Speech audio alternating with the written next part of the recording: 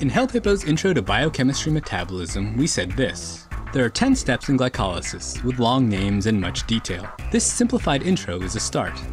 Butt, O head, chop and change, hat on, hat off, move, lose, done.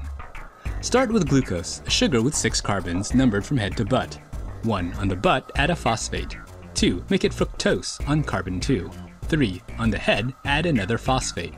4. Chop the big carbon sugar in half. The butt half is easy, it just gets a hat. 5. Make the difficult head half look like the easy butt half. Butt, O head, chop and change. Now that we're halfway through glycolysis, how much ATP have we made?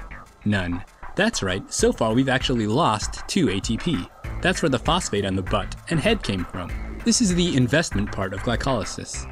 Just like you need a match to release more fire from gasoline, you need to invest 2 ATP to release more energy from glucose. Speaking of investment steps, now we'll explain this frequently tested factoid. Step 3, phosphofructokinase, is the major committed step of glycolysis.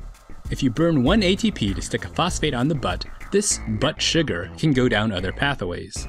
But after investing another ATP and sticking another phosphate on the head, there are no other pathways for butt and head fructose. You have to finish glycolysis. So we committed and chopped and changed, so we now have 2 easy bottom halves. We're in the payoff phase, where we make high energy bonds. 6. On the hat, add a phosphate and make a high energy bond in NADH. 7. Off the hat phosphate to make an ATP. 8. Move the phosphate from the butt to the middle, and now there's an OH on the butt. 9. Lose that OH from the butt. 10. Use that middle phosphate to make our last ATP, leaving pyruvate to be converted for the next part of cellular respiration, the citric acid cycle. Help Hippo, help your hippocampus.